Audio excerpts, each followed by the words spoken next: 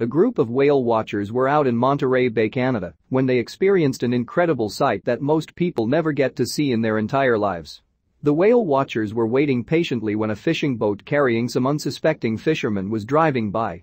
All of a sudden, from the depths below, a giant humpback whale bursts from the sea just meters from the fishing vessel, surprising everyone in the area.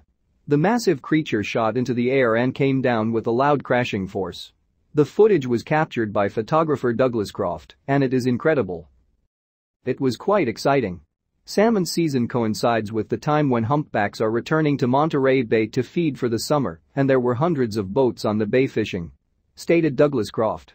The whale had breached a couple of times before this, and many times they'll just keep doing it. I went below deck to shoot from a porthole close to the water line.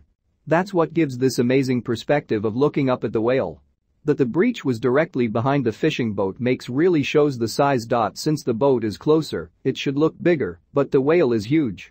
If I'd been the fisherman, I'd probably need some new underwear.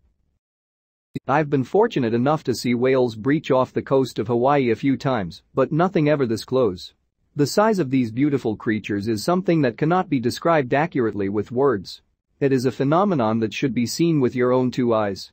If you ever get the opportunity to go whale watching, I highly suggest that you do so. You won't regret it.